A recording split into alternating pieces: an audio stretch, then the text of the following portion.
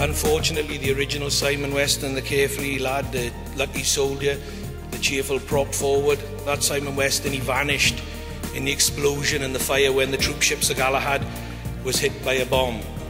The date was June the 8th, 1982. The place was named rather inappropriately Port Pleasant.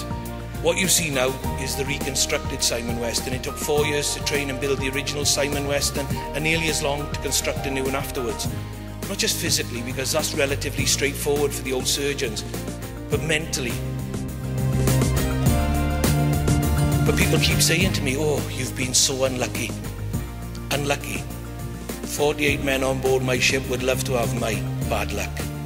48 men would love to have my problems in life.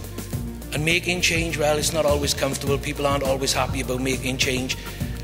But all those people who resist it, it's inevitable. And all those people who've taken it, moulded it and shaped it, they're all 10 miles down the road. All the others, well, they play catch-up. And catch-up is the hardest game in the world. You've only got to ask the English rugby team about that.